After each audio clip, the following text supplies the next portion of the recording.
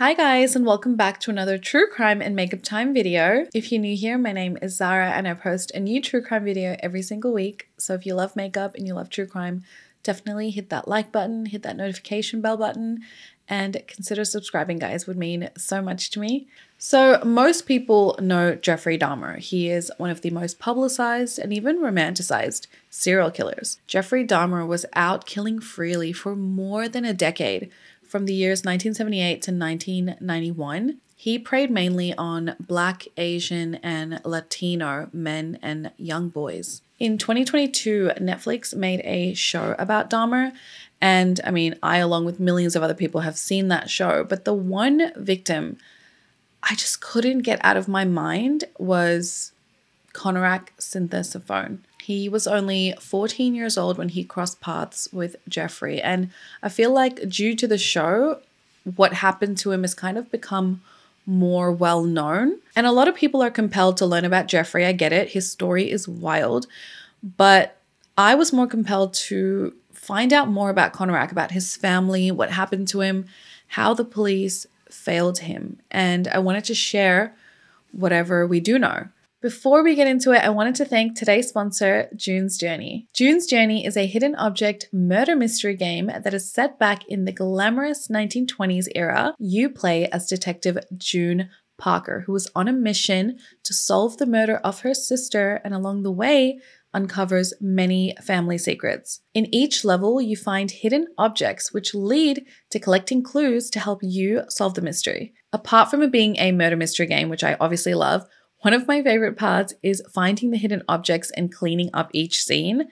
I think that's the mom in me. I also love the beautiful scenery and imagery, but hands down, my favorite part has got to be decorating my own island where June lives. A lot of you guys may know that Jay and I are almost done building our new home, and home decor has got to be one of my favorite things in the world.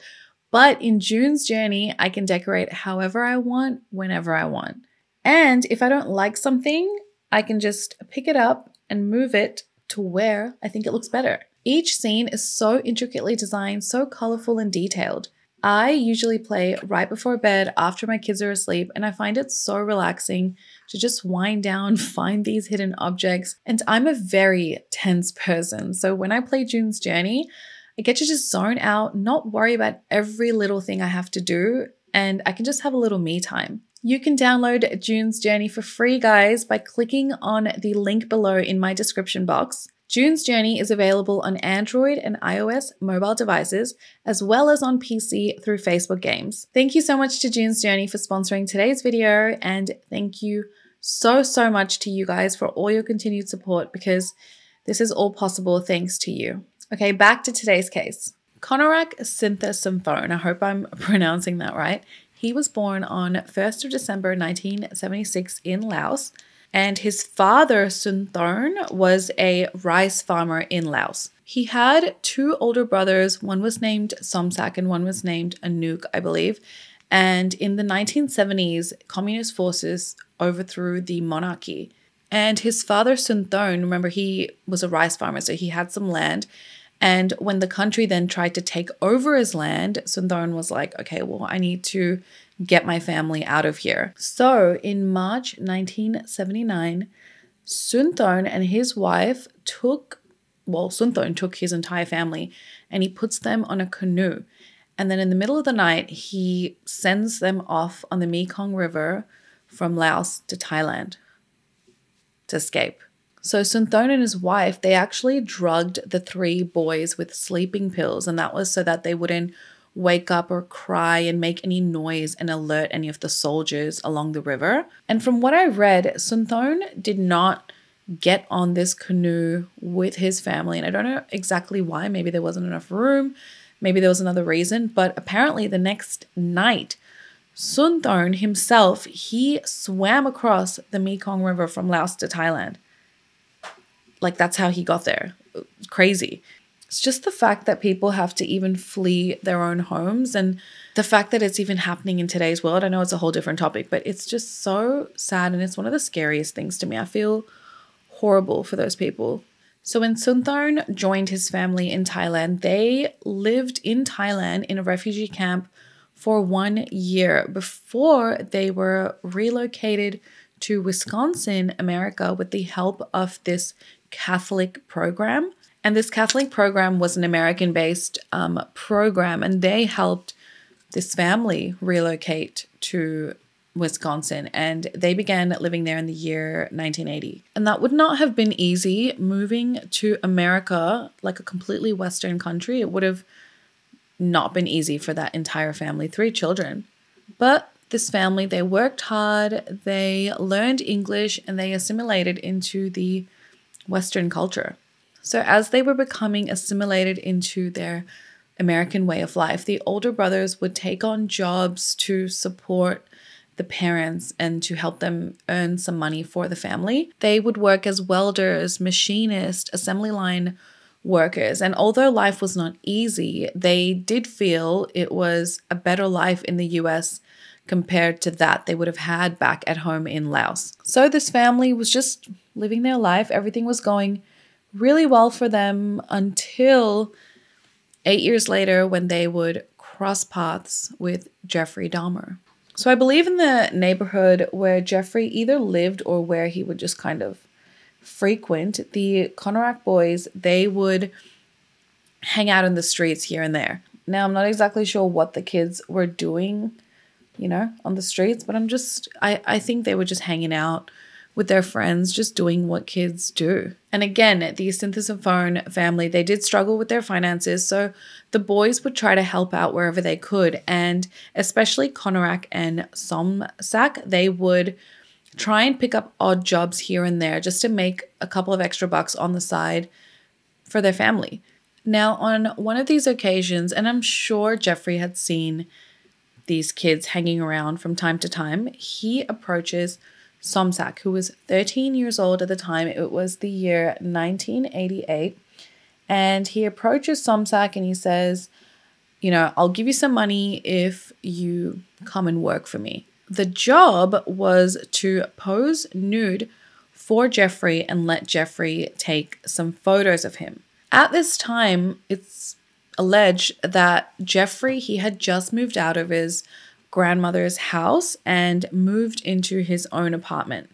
Now, Somsak, he was in need of money, and he was persuaded by Jeffrey to accompany him back to his apartment to take these nude photos in exchange for money. Once Somsak was inside the home, Jeffrey possibly offered Somsak something to drink, and it was then that he was drugged and SA'd while in Jeffrey's home. Now, thankfully, Somsak was able to escape because he could have very easily just been one of Jeffrey's murder victims. Now, if you guys have seen the Netflix show, the show portrays Jeffrey as still living in his grandmother's house. And what's happening is Jeffrey seems drunk, like intoxicated, and he's following Somsak out of the house because Somsak's stumbling out of the house because he's also drugged. And as he's stumbling out of the home, Jeffrey's like calling out to him and saying, you know, come back and he'll pay him $50. And it seems that as Somsak is stumbling out of the home, Jeffrey's almost about to get him and grab him back into the home. But as he's doing that, his grandmother, because remember, he's in his grandmother's house in the show, his grandmother knocks on an upstairs window and gets his attention. And then Jeffrey like looks at her and he's like, oh, and he just lets Somsak get away. But like I said before, Jeffrey had been living in his own apartment. So I don't know which part is true, whether the Netflix show was just, that was their adaptation of it. But what I believe from what I've read is that Somsak escaped Jeffrey's apartment, and possibly he was able to escape because Jeffrey was too intoxicated at the time to stop him.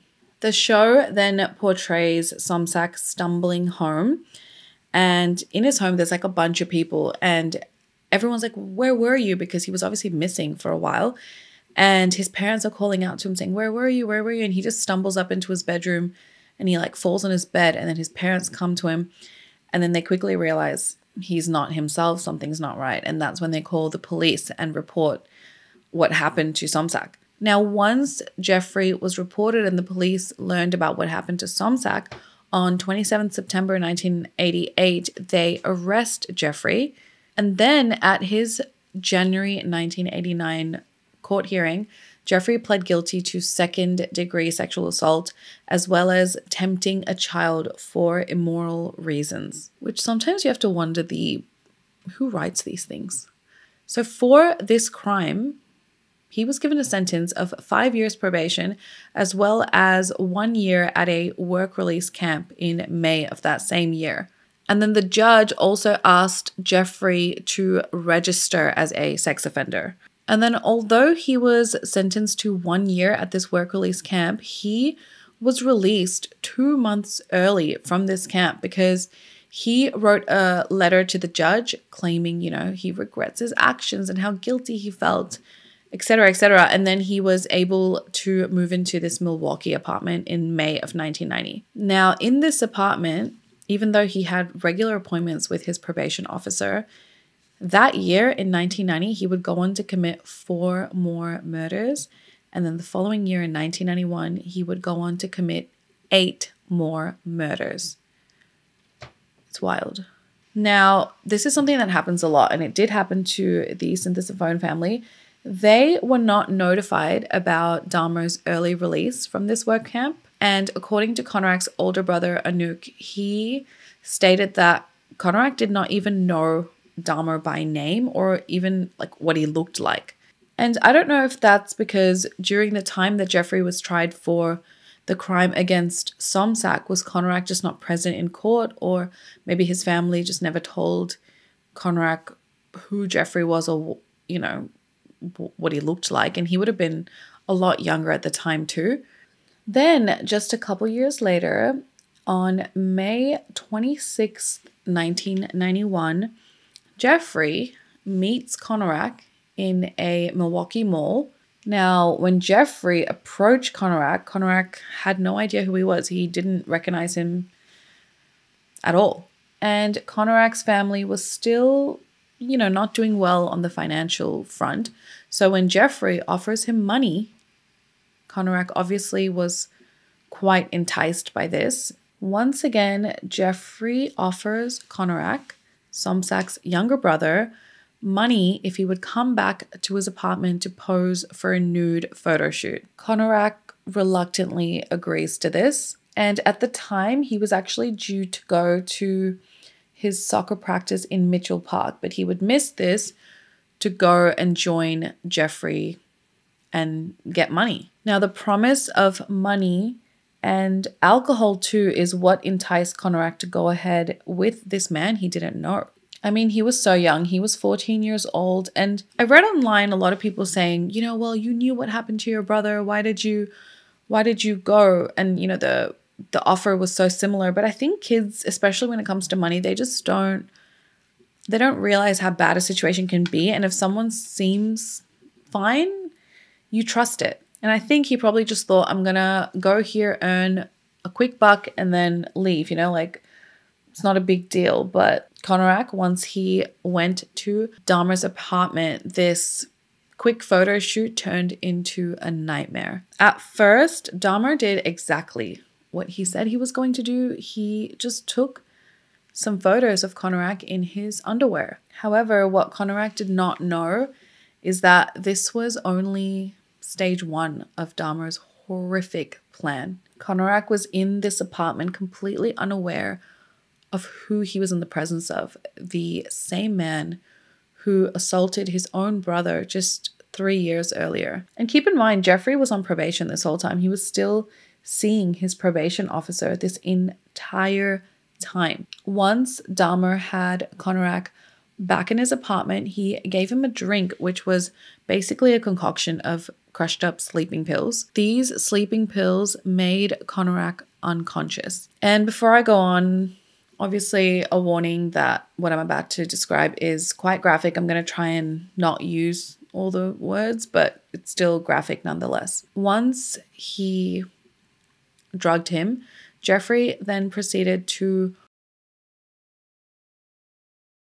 this young unconscious boy. But that wasn't all he wanted. And I have a feeling this next part, which is, one of the most craziest things about this whole case, But I feel like the reason why he did this to Konerak is because it was sort of an experiment, because he was a younger boy, he was smaller than him and possibly more easier to control, not only physically, but I think mentally. He could tell him certain things that maybe an adult wouldn't believe. So after doing those horrific things to this young boy, Jeffrey then pulls out a drill and he proceeds to drill a hole into this young boy's skull. And he claimed that he drilled a hole that was just enough to open up a passageway to his brain. Jeffrey then injected hydrochloric acid into the frontal lobe portion of Konerak's brain, which would induce this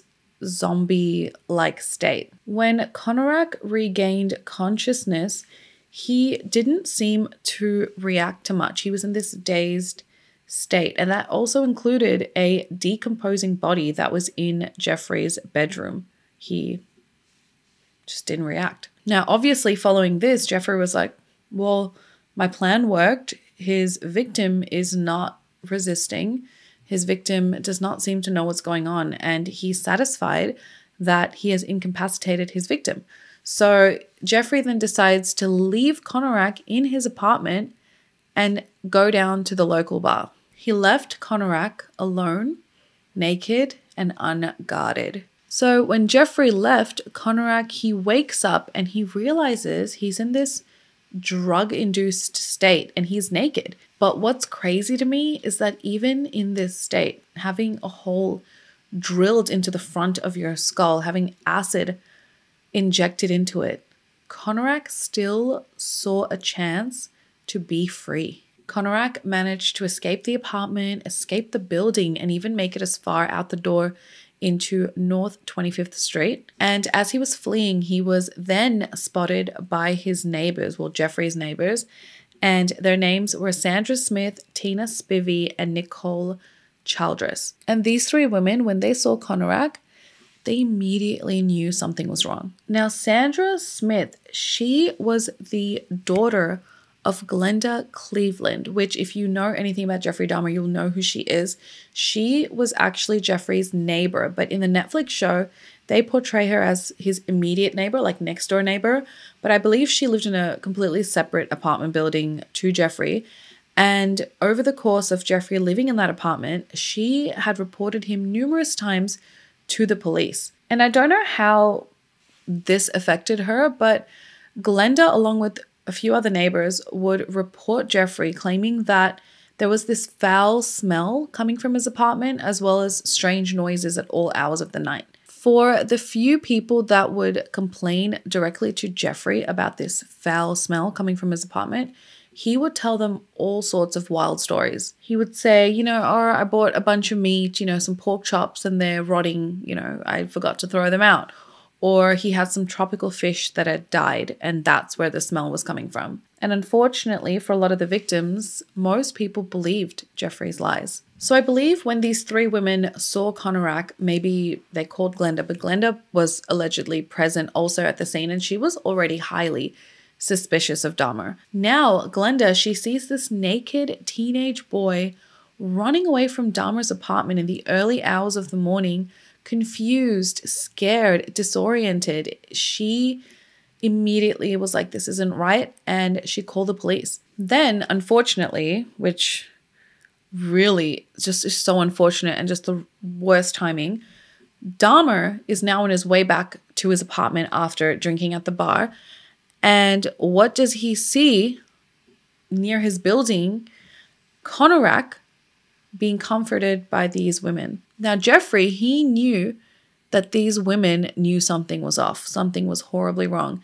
And Konerak, he was fluent in English, but in his dazed and disoriented state, he was just speaking broken Laotian. And I think what's really sad to me especially is that even though he is so disoriented, he is so distressed. So now Dahmer, seeing what's happening outside his apartment, he decides to approach the women who are comforting Konerak, and he begins calling Konerak a different name and telling the women, Konerak's just my lover and he's under my care. And he tries to physically take Konerak away from these women, but they pushed him away. They were like, no, police are coming. He's going to stay right here with us. And Jeffrey, now realizing, okay, if I protest too much, it could go horribly wrong. So he says, fine, we'll wait for the police. But he keeps sort of insisting that Konerak is with him by choice. The responding officers were John Bolserzak and Joseph Gabrish. And when they arrived on the scene, they see this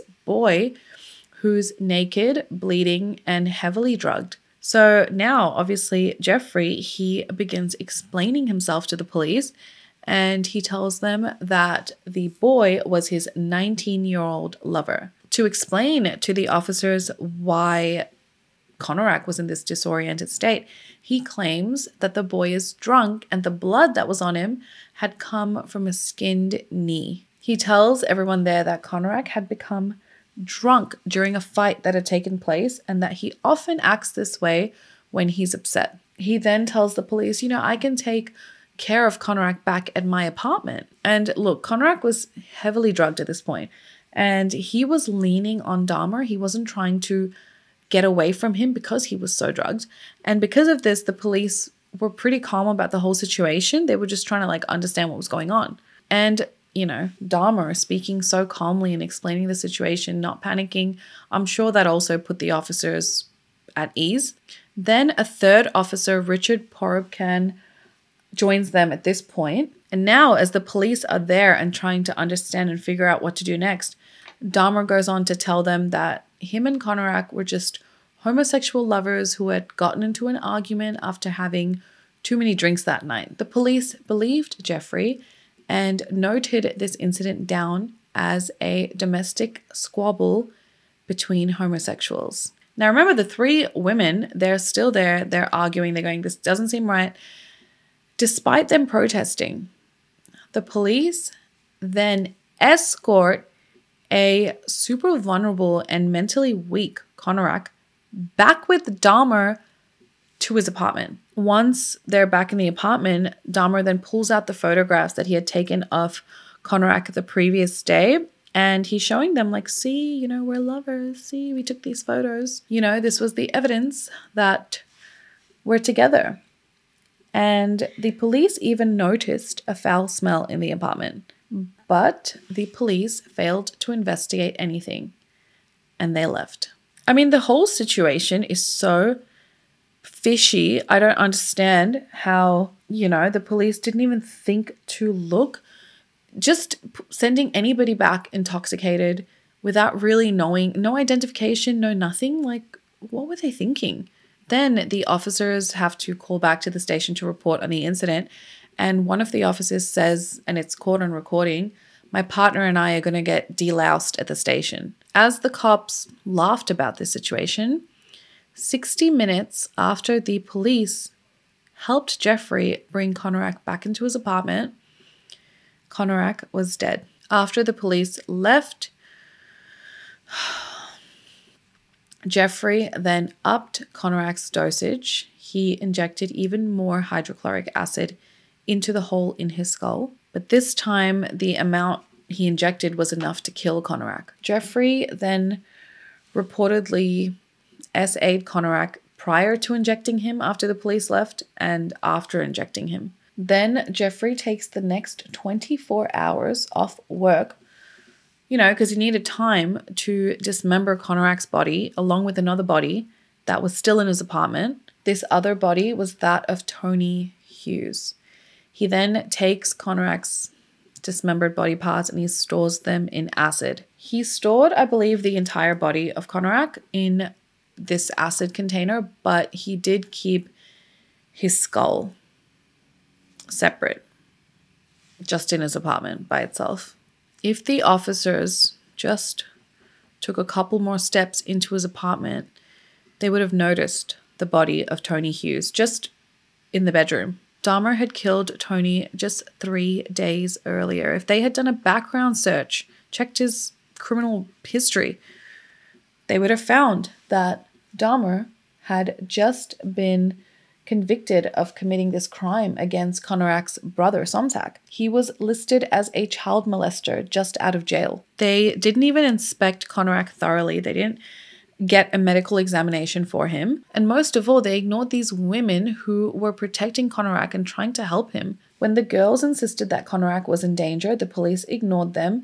And the police even ignored these women when the women said that they had seen Konerak around the neighborhood and he was a boy that had been missing for nearly a full day. The police tell these women it's a domestic dispute and they should just leave it alone. Glenda then contacts the FBI to alert them about Jeffrey's behavior, but again, she was ignored. After Konerak, Jeffrey would go on to kill 4 more men. Years later, but even back then, many claim that it was racism that played a part in the cops ignoring these witnesses, because these witnesses, these women, they were Black. The police, they made up their mind about sending Konerak back, even though it seemed that he did not want to go and return with Jeffrey. Honestly, rather than doing their job as policemen and using this sign as something was wrong, they decided to forcefully take this boy back in to this apartment that they didn't even know that he was actually from. It's claimed that even though he was just muttering incoherently, Konerak was actually protesting. And I really believe this because if he had the mental capacity to try and escape, I really believe he probably had the mental capacity to show some form of protesting. I'm sure if you were actually at the scene, if you were actually witnessing this, any reasonable person would have just known something was not right. Whether he was 19, whether he was younger, do you really send an incapacitated person, even if they're drunk, they're bleeding, they can't communicate, they can't even confirm that that's their home. Do you really send them back to a essentially unknown place? Even if he was drunk, do you send someone to be in the care of someone without any proof that that someone is related to the person that is drunk? It just really doesn't make sense to me. And I wonder what was really happening at the time. And the officers claimed that the mumbling that they could hear, they just believed it to be Konerak speaking in Laotian. And as this is going on, as he's mumbling, as he's protesting, the witnesses are just looking on with horror. Nicole, she was 17 years old at the time. I want to read a quote. She states, "He was struggling. He was reaching out to me for help. We tried to give the policemen our names, but he just told us to butt out. I couldn't understand why he wouldn't want our names. I said, 'What are you going to do about this? This is a boy.'" And let's not forget, Glenda Cleveland, she was a woman of color living in a low socioeconomic area, right? And she also had a really tough time being taken seriously by the police. They just dismissed all her concerns and her reports. And not to mention, if you listen to Glenda's police calls, right? She sounds genuinely concerned. She legit sounds a bit afraid even, and like something is not right. It's like she knew something was just not right. Her calls did not seem like she was wasting time, and you know, if only they had listened. Jeffrey Dahmer was finally arrested on 22nd July 1991 when another one of his potential victims, Tracy Edwards, managed to escape his apartment and flag down police. When his apartment was searched, police found the remains of 11 separate victims, including Konerak. What the police saw in Jeffrey's apartment probably scared the crap out of them, but it shocked them. Not only did they find photographic evidence, right, because he took so many freaking photos, they also found the remains of those 11 victims just dissolving, like different body parts just dissolving in acid. They found drugs for sedating these victims. And then they also found photographs of just dismembered body parts. In Jeffrey's filing cabinet,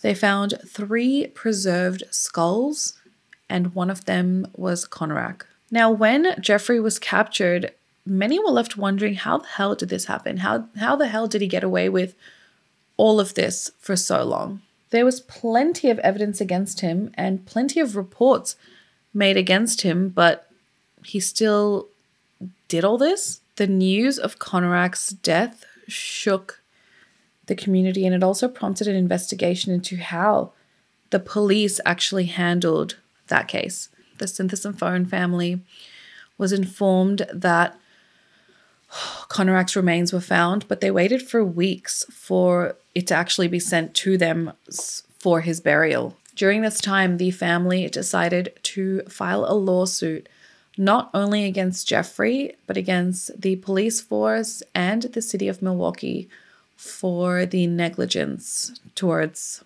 their son, Konerak. Those two officers, John Bolserzak and Joseph Gabrish, they were fired from the police force in December of 1992 due to their terrible police work. They were accused of not doing their jobs properly, and they actually had this 4-week hearing that involved 27 witnesses, 90 hours of testimony, and reviewing 1,000 pages of evidence. They were accused of failing to positively identify Konerak, thoroughly listen to the witnesses present at the scene, or call their superiors for advice in relation to this incident. As information came out about these two officers, their actions and the way they handled this case received a great deal of scrutiny, and the recordings of them making those homophobic remarks after sending Konerak back with Jeffrey were leaked. You know, the remark about how they now needed to be deloused after being in the presence of these gay men, and also the fact that they just ignored Glenda Cleveland's concerns and reports. After the police left, Glenda called the police 6 more times, insisting that Konerak was in danger. Even with all of this, the officers made notes and argued, stating that the boy didn't speak English, nothing seemed amiss, and they felt no need to check for any IDs. I have a quote from one of the officers, Joseph Gabrish. He said, "I wish there had been some other piece of evidence or information available to us. We handled the call the way we felt it should have been handled." He also said they didn't bother to look into Jeffrey's background because of how cooperative, he was during this whole altercation. They also tried to claim that they were being sensitive to this homosexual relationship, but the commission did not buy that. Dahmer introduced Konerak to the police as John Mong, and the police failed to verify this, failed to check if this was even correct, if this was even his real name. The commission noted that these two officers, they were known as the Iron Men, and they violated police rules 15 times in their investigation into this case, which lasted only for 16 minutes. These officers failed to verify Dahmer's identity. They failed to check on John Mong's address, age, his real name. They didn't check any of this, no background checks. They failed to verify his age. They failed to give him a medical assessment. And it's also claimed that these two officers also waved off an emergency medical team. These officers just failed at everything. They also failed to verify Glenda Cleveland's information. She actually called the officers later. Remember, she called them multiple times. And one of the times she stated she remembers Konerak because when her children were young, Konerak would play with them as a child. That alone would make you think that Konerak wasn't that old. And I think the Netflix series only showed 2 of the officers responding to Jeffrey's call, but there was also that third officer, Richard Porobkin. A few years after this commission probe, these 2 officers, Bolserzak and Gabrish, they actually appealed what happened to them. They appealed them being fired. And in 1994, guess what happened? A judge ruled that what happened to these 2 officers was too severe, and they were reinstated into the police force, and they also got $55,000 of back pay. Each. This poor family, not only did they have to endure it once with Somsak, they had to endure it twice with Konerak. After the horrific trauma that this family had to endure at the hands of Jeffrey Dahmer, they claimed that the police failed to uphold Konerak's constitutional rights, his right to equal protection of the law, and that they based this on his race, his sex, and his sexual identity. The family didn't just state that the police failed to protect Konerak from Jeffrey. The full accusation was they alleged that, among other things, the officers actively prevented private citizens from helping Konerak, and in fact delivered Konerak, who was a minor at the time, not to his parents, but into the custody of Jeffrey Dahmer, his murderer. All of this is from the Chief Justice's decision, so I don't want to mess any of it up, because the allegations were not just of police inaction, but of police action, right? Like, that's very specific. Police action that violated Konerak's rights. So the officers asked for the family's claim that they violated due process to be dismissed from the case due to the fact that they had immunity because they were police officers. So the due process claim was dismissed by the judge, but the judge did not dismiss the violation of Konerak's equal protection rights from the case. So the case went to trial in March of 1995, and by April of 1995, the city agreed to settle and agreed to pay the family $850,000. The Sinthasomphone family greatly struggled with Konerak's death, and they claimed that they felt numb over the matter, with his father even claiming that coming to America was a mistake in the first place, that he escaped the communists for this to happen. Jeffrey Dahmer served his time at the Columbia Correctional Institute in Portage, Wisconsin, and during his time in prison, he expressed remorse for his crimes and wished death upon himself for his crimes. He also began reading the Bible and claimed that he was a born-again Christian. Now, he was attacked twice in prison. The first time he was attacked with a knife to his neck, and he managed to escape this with just superficial wounds. The second time he was attacked was on November 28th, 1994, while he was cleaning the prison showers with another inmate. Now, Jeffrey was found alive, but on his way to the hospital, he died from severe head trauma. Now, if you want to learn more about Jeffrey's story and his background, Bailey Sarian has a very good video on it.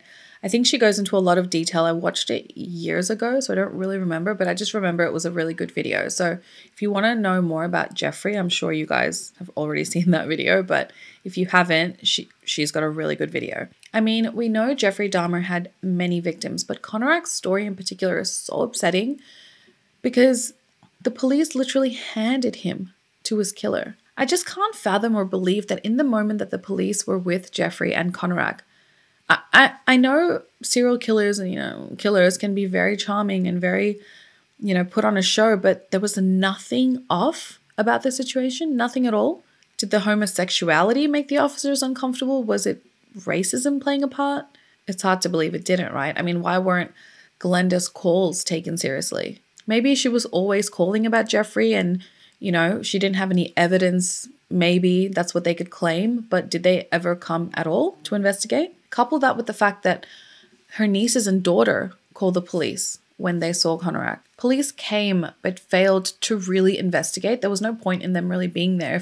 I feel like if they hadn't even come, maybe Konerak wouldn't have gone back with Jeffrey. If the women were protecting him, it seemed like they weren't going to let him go back with Jeffrey. This whole case is so upsetting, and it feels like Jeffrey definitely targeted this family. Was he upset that Somsak had gotten away? He felt like he needed to get at least one of them. Who knows what goes through these freaking people's minds. The family wasn't even aware of Jeffrey's release. Like, that's the craziest thing to me. This poor boy, I mean, the things that Jeffrey did to him. I mean, we talk about it, but if we really think about it, it truly is the most sick and evil behavior of a human being to do this to another person. It's torture that was inflicted on these poor men. Let me know your thoughts on today's case, guys. I hope you enjoyed today's video, and I will see you in the next one. Besitos. Bye. Thank you once again to June's Journey for sponsoring today's video. And don't forget, guys, you can download the game for free by clicking on the link in the description box below.